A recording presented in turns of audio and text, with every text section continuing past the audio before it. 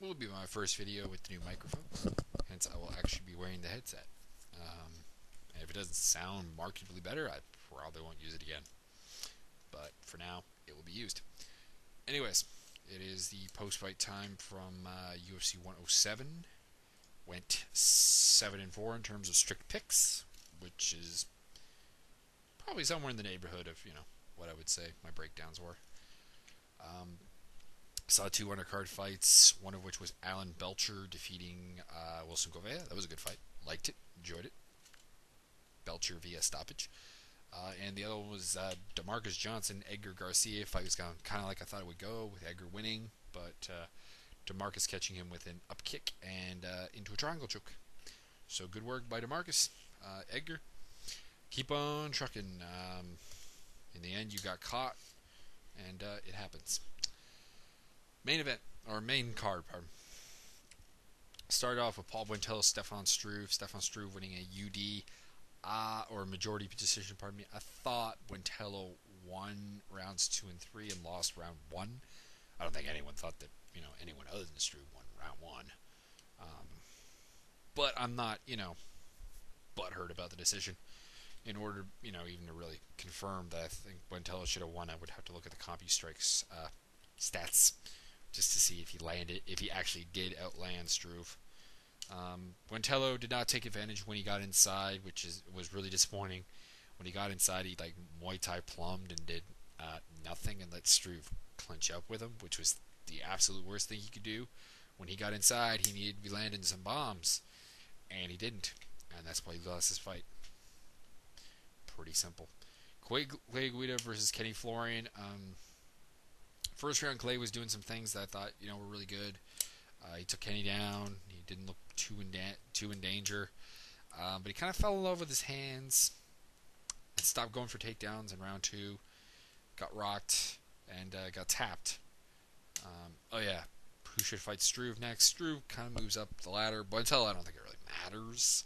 I think he's just in there to add depth. Struve, maybe a fight with, I can't. They seem to want to push him, and I'm trying to figure out who he could, beat. That's kind of a name, and a name doesn't really come to mind. Is the problem? So I leave that blank. As for Florian, does he get another shot at BJ Penn? I don't think so. Set up a fight between him and either Gray Maynard or Frankie Edgar, maybe as a number 1 contenders bout. As for Guida, heading down the ladder, someone you can put up an exciting fight with. Maybe a rematch with Tyson Griffin, because I think that rematch has been a bit overdue. Let's put it that way. On to the next fight, John Fitch, Mike Pierce. If anyone was really surprised by this fight, they shouldn't have been. Fitch took down Pierce, got his back in the first and second round. He was winning the third round up until he got rocked, and then Pierce kind of stole the round with a big flurry. But aside from that, Fitch, easy decision. Where does Fitch go?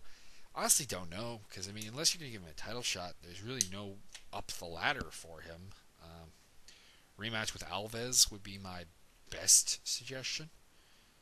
As for Mike Pierce, kind of steps down the ladder, I guess. Maybe a fight against... if Jake Ellenberger wins his upcoming fight, I would like to see Jake Ellenberger versus Mike Pierce. I will go with that one. Then we had Frank Mir versus Congo. Mir stunned Congo, choked him out with a guillotine. I was surprised that he could stun him, because I didn't think his power was that great, but he did. Where does Mir go? Mir wants Lesnar. I think a date with Nogueira is probably in the cards, though. Nogueira and Mir 2, and if he wins that, then I think he gets a shot at Lesnar, assuming Lesnar comes back. For Congo, I do not care. A man who intentionally nutshots people and makes some wild claims. I found it amusing he was calling Frank Mir Big Mouth. This is the guy who said Fedor was afraid of him. So I'm kind of left with this theory that, you shouldn't really call people Big Mouth if you yourself are a Big Mouth. Who does he fight? I don't know. I would like someone who would beat him and send him out of the UFC. That would be beautiful. Uh, Maybe Gabriel Gonzaga when he's healthy. Let's put that one in there. Um, Main event: BJ Penn, Diego Sanchez. This fight was just too much firepower for Diego to handle. He doesn't have the cardio to push the pace like he did at 170. It is something people I think kind of have to just get used to. He didn't gas this fight, so that's good. So it does look like he does have decent cardio at 155 to the point where it's not something I think you can exploit. But when your biggest weapon was dogged determination and cardio, and it didn't follow you down the weight class, you're kind of in trouble. He got outstruck by BJ with the hands. I mean, and he really didn't throw a lot of kicks, if any kicks. I really can't think of a kick even, but he may have thrown something. But BJ outstruck him. He could not take BJ down. BJ is just a guy that everyone's gonna have a very hard time taking down unless you can get the double leg or a clinch takedown would be the other idea. Maybe like a judo type thing might be. But the single leg, you are completely lost if you are going to take BJ down. You have to be able to null and void that flexibility and balance that he has that allows him to have such great takedown defense. Diego eventually getting stopped with a very nasty cut. This fight kind of went like I thought it would. Like, he just didn't have anything for BJ Penn, and that's kind of the thing with, at least two weight classes anyways.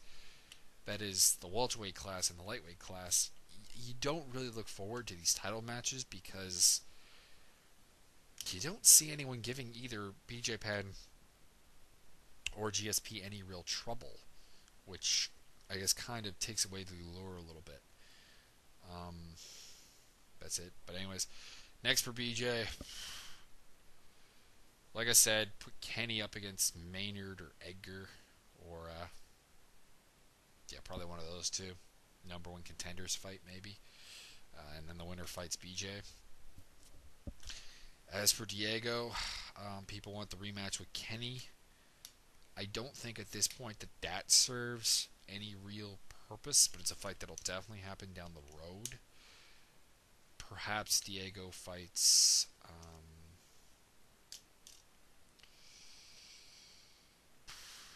I really don't know who he should fight. Sean Shirk, maybe. Do Sean Shirk versus Diego. I think that's kind of the question. Is Diego ran from stud-like wrestlers at 170, give him a 155 stud-like wrestler, and we'll see whether that problem is still prevalent. And Shirk would be a good test on that. Another one would be like a Tyson Griffin, even, would be a decent idea. Anyways, that was the fight card. Recast weren't as in depth as usual, but that's kind of how it went. It wasn't the most exciting or even back and forth night of fights. So there you go. Peace out.